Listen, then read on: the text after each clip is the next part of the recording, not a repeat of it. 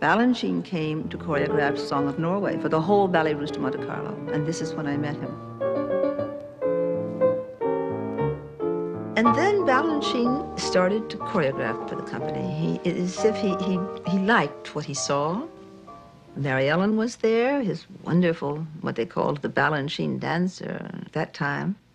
And I looked at her, and I saw those beautiful feet, and those beautiful legs, and how they moved, and I knew mine didn't move like that. It was very interesting. My mother would say to me, "Why can't you dance like Mary Ellen?" In the meantime, Mary Ellen's mother was saying to her, "Why can't you dance like Maria?" And I would say that Mary Ellen Moylan was the first great Balanchine dancer. Mother read an article in a magazine about the School of American Ballet.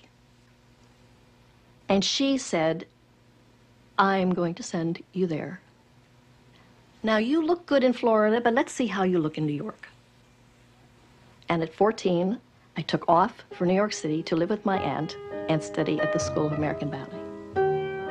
Balanchine taught as more or less a guest teacher. He still had no company of his own, so at 17, I joined Ballet de Monte Carlo with many of my confrères from the School of American Ballet. 46, I believe. Balanchine had his first company, finally, and it was called Ballet Society. The ballet that was done first was the Four Temperaments with music by Paul Hindemith. At the time it was being conceived, there is a feeling that you get. You know that something great is in progress.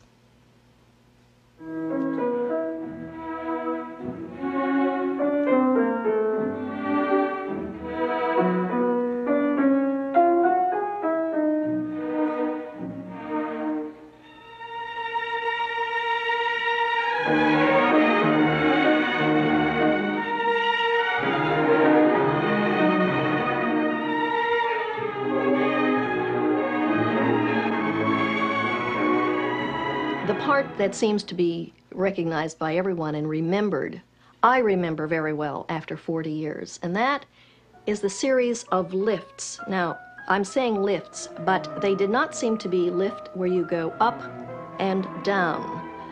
The lifts were defying gravity. They were moving horizontally, running through space.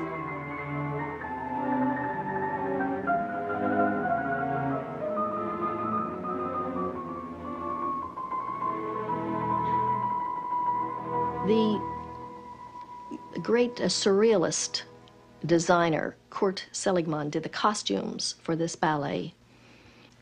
And as interesting as they were very difficult for the dancers.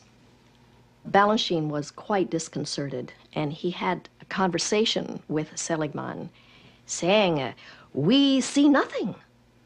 We see nothing," he says. "Mary Ellen. We don't see Mary Ellen at all." Balanchine wanted, cut, some of this tulle, some of this swathing, that it just hid the body, hid everything. He says, "Can you take this out?" And Kurt Seligmann, "Nothing can be cut." He says, then he says, "Where is Seligmann?" And when things like this hindered the dance, Balanchine wished to eliminate them. And that's why so many times he has performed ballets in black leotards and pink tights or very simple clothes.